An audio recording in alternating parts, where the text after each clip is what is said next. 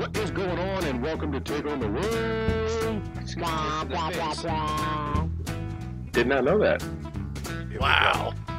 You want to be my wife? Oh, this is going to go downhill real quick. No, but the one thing we had talked about was what you had called a receipt in the industry. Oh, yeah. So, which I didn't realize. So you were talking about a match with it was Randy Orton and Mick Foley.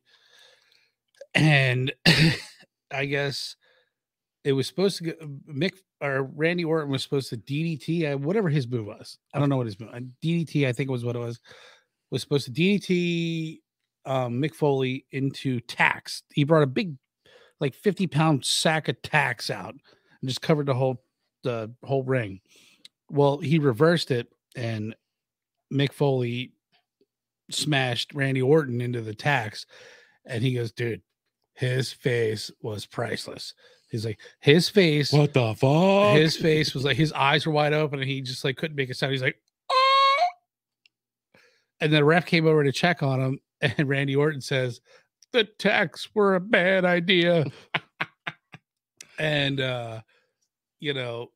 there was other ones, like I don't think that might have been necessarily been a receipt. Maybe, I don't know. No, I think that was just I don't know. Like, you don't see that the thing is with a receipt, you don't know it's a receipt unless you're in the locker room. I don't think it was like you pissed me off, I'm gonna get you back. I think he just kind of maybe like, I'm an old school wrestler. I can change the shit if I want to. Reverse it on you. You find out it's a receipt later on when people are being interviewed. But there was one with I think it was damn it, help me out here. The dude with the fucking knife on his chest. Not Batista. He went to UFC and got his ass kicked. Yeah. Brock Lesnar. Yeah, Brock Lesnar. I would not fuck with that guy. He would rip my head off. But anyways, he got kneed in the face by, I forget what the wrestler was. And then he, like, right away, he two-pieced him. And they'll show you slow down. He, like, fucking two-pieced him. And there was another one that's where a receipt. Cha-ching. Where he got kneed in the face. Oh, he was like, neck was through the ropes, and the guy kneed him in the face through the ropes. And he came back and he clotheslined him over the ropes and out of the ring, like he was trying to rip him in half. See, and while this conversation is not as organic as it was the first time, I'm gonna tell you something else that I didn't mention the first time.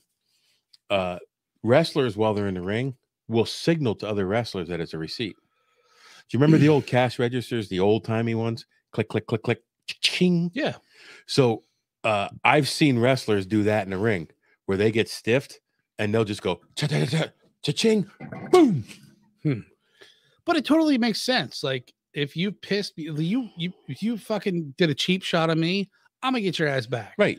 1 for 1. Yeah. You don't go overboard. It's 1 for 1. So that whole, I know we bust your balls about wrestling being fake, but it's, what do you call it? It's entertainment. It's entertainment. It's not fake. A cartoon is fake. There's nothing real about a cartoon. It's the storylines go where you're going to make money and you want to bring fans back. You need to entertain them. You need to make them hate you or love you. And I'm not necessarily going to, when I drop a leg on you, like try and kill you. No, because that's not good either. But if I want to kick you in the face, I can totally kick you in the face. Like, who was it? Who kicked? It was it Triple H kicked. Oh my God, who's the Montreal Screwjob guy? Bret Hart. He got kicked in the face. Whoever kicked him in the face, I think I forget who the guy was, but he goes, he kicked me in the face so hard, he like broke his eye socket, his nose, and like you really couldn't tell by the thing, but it's like, dude, it was like he was trying to take him out. Like they didn't want him there. Last night I got together with the guy who trained me in the wrestling business and a couple other people involved in the wrestling business, Love Bug. I always take Nathan along because Nathan loves hearing his stories. even though he's heard most of them like 100 times. And one of the stories Love Bug was telling was we were wrestling a tag team, triple threat, and oh, I remember what you said before. You're like, fuck him, I'll name him. His name was Triple Threat. Well, no, I'll fucking name him. His name's Self-Employed. Or Self-Employed, yeah. That was the tag team. And fuck you guys still, because you're pussies. But so one of them stiffed Love Bug really bad. Like punched him full in the back of the neck. Like dangerous bad. And I just barreled over the ropes, and it just looked like I was coming to save my partner. So everybody thought it was shtick.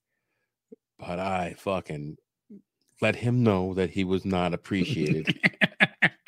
I let all 400 pounds of me know that he was not welcome. I said, you, sir, are invited to ingest a satchel of Richards. And then they were afraid to come back in the locker room.